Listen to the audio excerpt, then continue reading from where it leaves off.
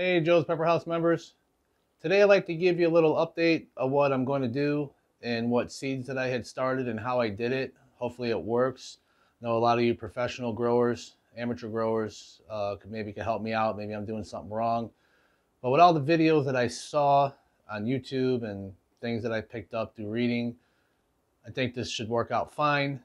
But I'll let you guys be the judge of that. And please leave the comments below and let me know your thoughts. Okay, here I'm going to go ahead and start out by showing you guys what I like the nutrients and everything that I got. Here I got the Flora Micro Grow series here, as you guys are well aware of. Got the pH up and down. I got the CalMag over here. Went ahead and picked up a couple of these things here, which are really nice for adding nutrients. And if you guys notice something different here, if you see this grow station or germination station, whatever you want to call it, it has this single T5 light in here, okay? And the problem with this is that I don't think it's going to be adequate lighting for when I plant the plants over there. So what I had done is I took from this kit here that comes with the smaller rock wool, and I went ahead and started some seeds. Go ahead and get this towel pulled up. And I started these on November 7th. So what I'm going to do is show you guys what I had done. Okay, as you guys can see, the stand here has changed. I took that light out of here, okay? And I replaced it with this 2-foot, it's a 2-bulb system here. It's the same T5. Everything that I'm going to be running in this office has the T5 lights, okay? This was originally in this 2x30 tent, okay? And then because I had made a mistake when I placed my order. I don't know, maybe I got into a little bit of a rush or whatever when I was ordering. Not really a rush, it was just more that I made a mistake. This is only a 2. I meant to get the 4-bulb one for that tent over there, which I do have installed. It came in yesterday. So this way here, instead of having one light shining across this whole area here, which there's nothing going on in here. This is just storage, an extra thing I just haven't put up yet. But eventually, in time, this will be full when I go to germinate. So here's the light here. So here I'm going to show you what I got going on.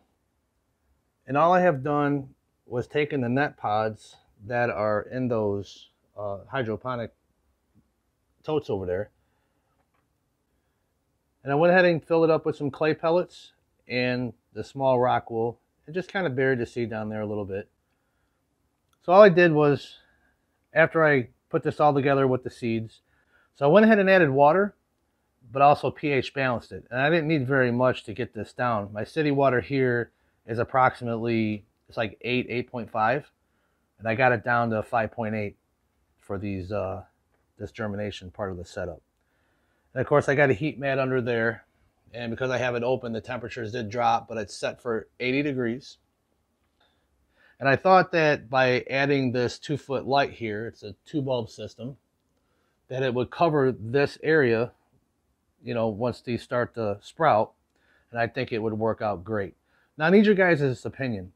Should I, while these are germinating, do I leave the towels over top of this until they sprout and then add the light? I'll go ahead and put this back. Oops. I'm gonna grab my towels. Make sure that sensor is good.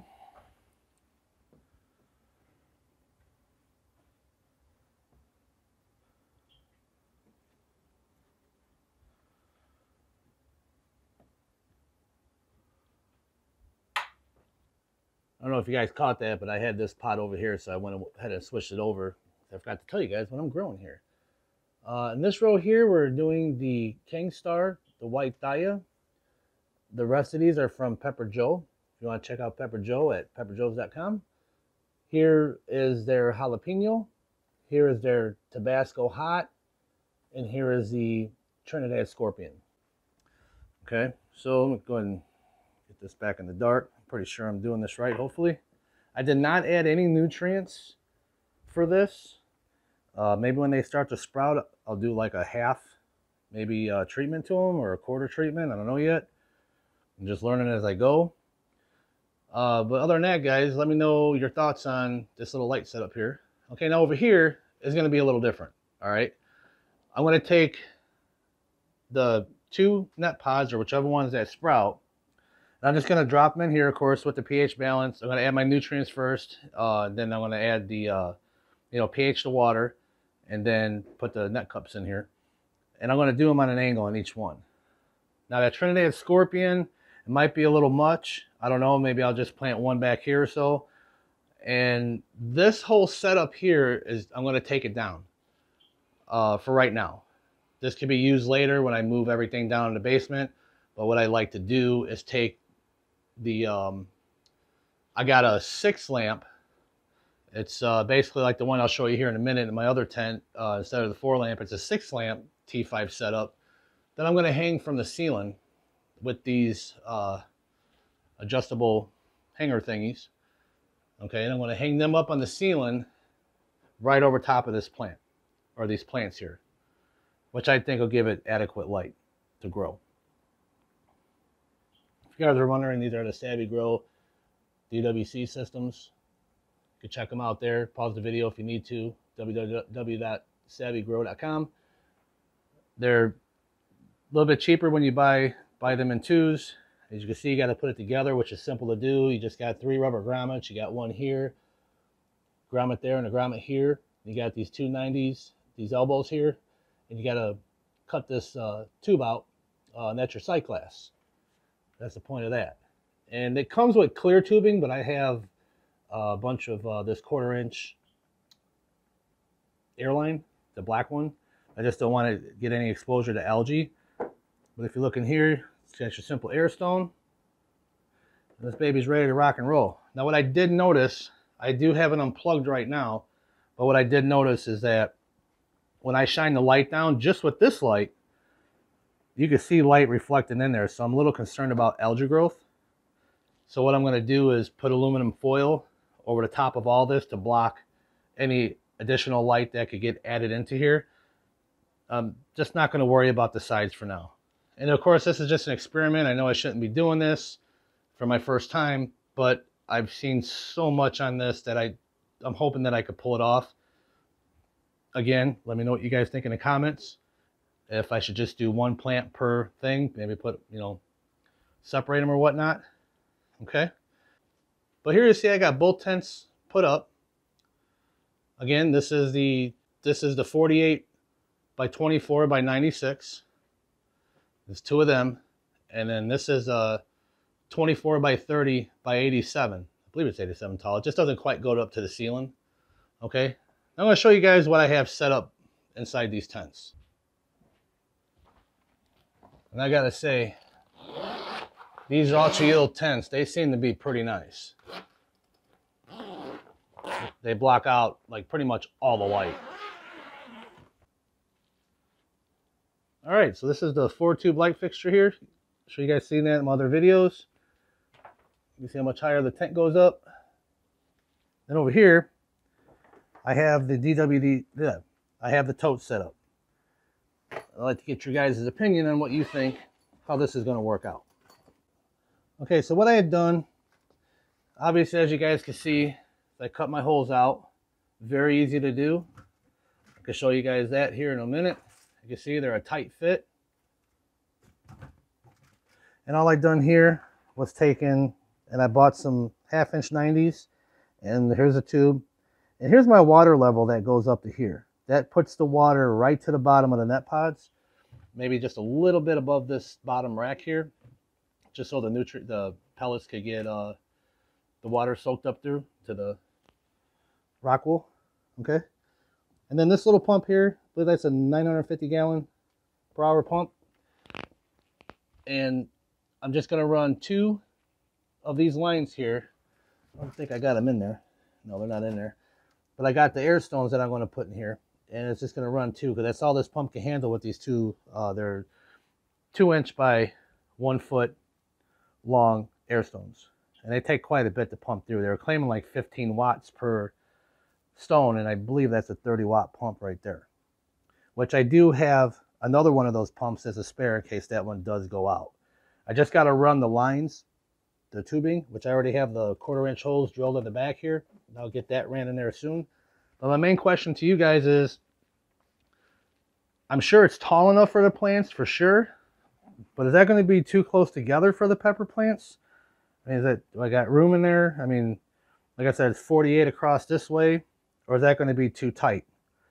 I'm still going to try it if I have to prune or do whatever I got to do. Hopefully it works. I've seen other people do it with success, but I would just like your thoughts. All right, guys. Well, here's the tools that I use to modify the tote. And as you can see, it's just, this is a wood blade. This would be much better just on a handheld thing. You don't have to get a DeWalt. There's a lot cheaper ones. I just had this laying around. And here you'll see, like I said, it's a wood cutting blade, which worked fine. It does leave, you know, some chars that you could take a razor blade and clean it all up. Here's where I started my drill, and this is the same 13/16 bit that I used in my buckets, my DWC buckets. And I'm telling you, this thing's like 20 bucks on Amazon, and it's perfect for drilling 1/2-inch holes for your grommets. Okay, even though it's 13/16 the grommet outside diameter, it fits perfect.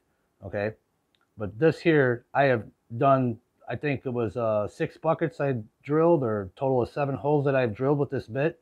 Clean cut every time, no breaking, no scarring. You don't even have to clean it out with a razor blade or nothing. This thing's perfectly smooth, like butter. Okay, and then I have just a 1/4-inch drill bit. That's what I ran for the standard 1/4-inch airline.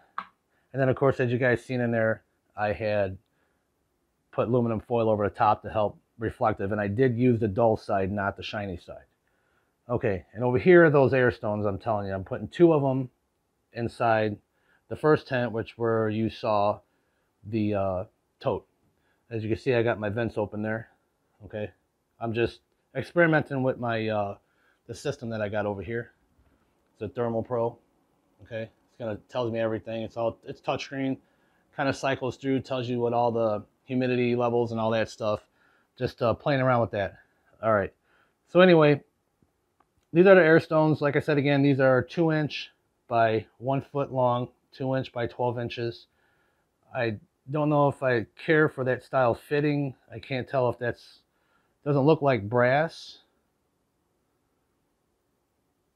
I'm not sure, but I really don't like anything metal. I don't think I'm going to like anything metal, but I'm going to give it a shot. That could be stainless. I'm not sure. I seriously doubt it though. But regardless, that's what I'm going to use. Okay, that covers tent 1. Let's go over here to tent 2. Okay, so here's tent 2, and it's got the same identical lighting, nothing different there. And over here you'll see I got my DWC bucket set up. All you got there is a 6-inch net pot. Fits perfectly. It does snap on.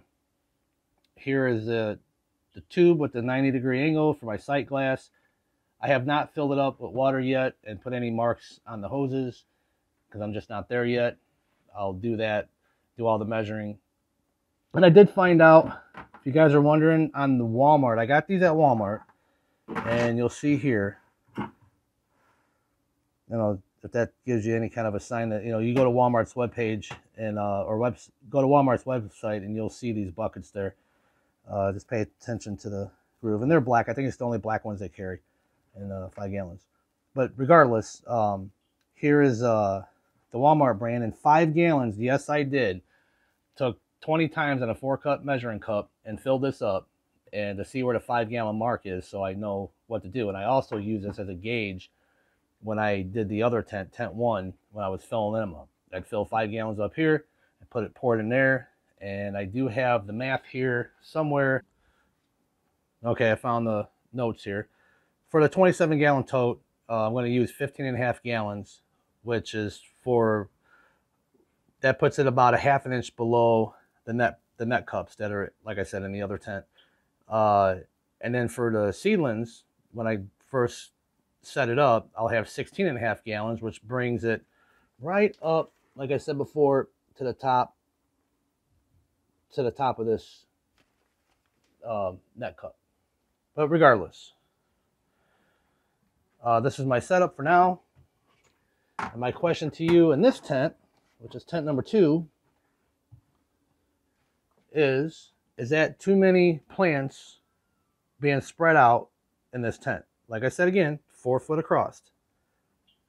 I know it's tall enough, but is it adequate space here, or do I need, sorry about that, or do I need to remove a bucket and only plant 2 in here?